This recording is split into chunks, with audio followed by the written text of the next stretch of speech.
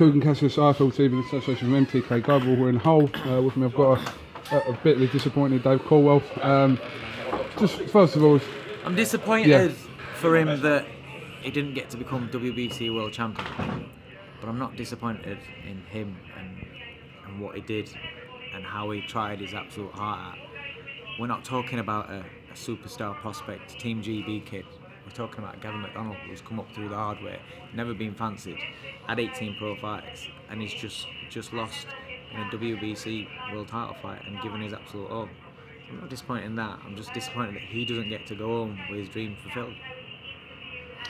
How did you sort of assess the first half of the fight? Vargas started quite fast. Yeah, it did, and it did what I expected, where once he started feeling it was missing, and Gav was getting him missing, then he'd start tightening up and start loading up, and that's what he did after about two rounds, 2, 3 and 4, and then after round 4, I said to Gav, right, now I need to start, when you're making him miss, really punish him to body, get on him to his body and start working him to slow him down, because I knew that it would tire down the stretch.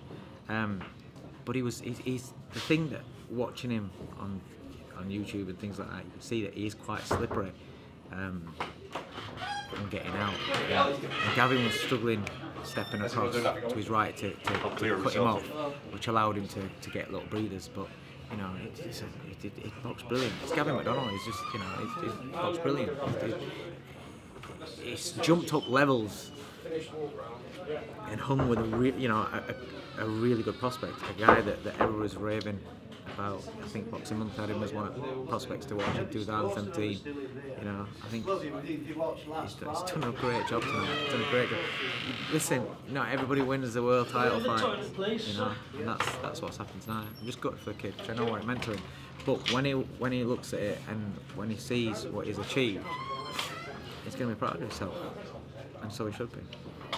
As the fight was obviously going into the mid to late rounds, he was clawing back some of them rounds and giving it. But you know, I said to you, if he'd finished or started like he'd finished, it may have been destroyed. But you see a different story to that. It's all right saying it should have gone quicker earlier, but Gavin's actually a slow starter. Yeah. And early doors, he usually takes a lot of punishment. So you're not. This is what I'm saying. You're not talking about somebody who can do this, do that, and he's elusive and fresh and can counter with these great shots. You're talking about somebody who normally gets caught with good shots early doors. If you're getting caught early doors with Vargas, he's a vicious puncher, and that's going to stop you from putting it on him later on. And also, you know, it's easier said than done. You know, when you're in there, so actually, I should have started faster. You know, Gavin's every fight, he's the one that's taller. Little things like that you have to just do. I don't know, sparring, but in there against somebody that can punch, you just, you know, you rush it a little bit when you're not warmed up. When you're not that he's warmed up, it's how he settles into a fight. And if he'd have walked onto those solid shots when Vargas was strong and punching hard, then he might not have got into the later rounds. So it's all right saying he should have started earlier, but you know, the idea was to get Vargas expending a lot of his energy early doors, and then coming on, you know, after 4 rounds, not after 6. You know, after 4 rounds, he started turning screw, and then I wanted him to go, but he couldn't. Vargas is, you know, he's a good fighter. He's very good on back foot, and he used his eye and his reach really well to keep Gav at bay. You know. Your reaction after the fight kind of told your story. Is that how it was? I mean, it was a majority draw, majority decision towards Vargas. It was one referee scored it a draw, 114-114. I didn't know. I thought we lost it. Yeah. I thought we lost it, and I wasn't when it went. I'll be honest with you, when it went 114, I just thought it's got to be fair, because if it's performed like that, if he'd have got a decision, it'd have took away from performance, because everybody just absolutely slayed it and said, "Fucking hell, wow, you've robbed him, this," and nobody would be talking about how Gavin did. Got the credit for the win. Yeah, exactly. So now you can't slag him off. He come up short. You know, it's Gavin McDonnell fighting for a WBC world title. Who would even have dreamt that a year ago, 18 months ago? You know, and you know, you've got to think how far he's come in such a short space of time, and now we can give him credit for it. You know, and see you later. And yeah, you can give him credit for it. And yes, he lost, but he done really well, and he'll learn so much. I always say about prospects, you learn from your mistakes, you learn from your defeats, and that you'll learn from it, and you can be proud of it. Well, you've got to try and pick yourself up for next week now. It's a completely different matter. Yeah. It's a completely different matter. You know, this is about Gavin McDonnell. Today, I've not been thinking about Tony Bellew. This is about Gavin McDonnell. This is done when I walk into the gym. Talk about Gavin McDonnell. It's about Tony Bellew. You know, I don't train everybody all together at once, so they're all in together, and the banter and everything. All of a sudden, the banter's gone. You train individually. It makes no difference.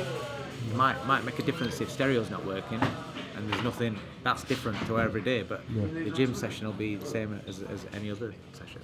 And like I said, in the ring, do you genuinely, thanks a lot mate, cheers, thanks, do you genuinely believe Tony Bellew will think about Gavin McDonnell getting beat going into this fight?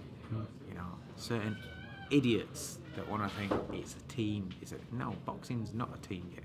You all want each other to win, there's camaraderie. But when they walk to that ring and when they're doing their own sessions, they're thinking about their own career, their own session. They're not thinking about, Gavin didn't think about pricing.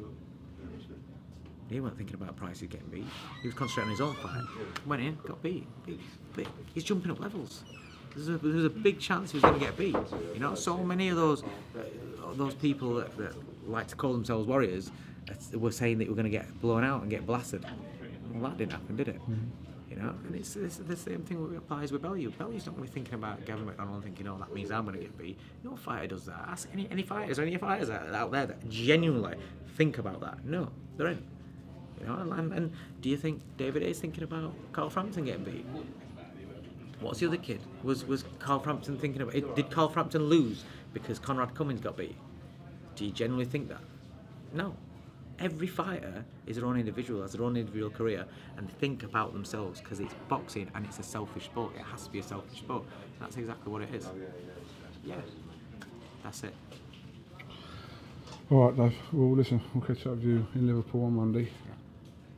And, fun and games. We shall see. Yeah. Fuck 'em all. Cheers, mate.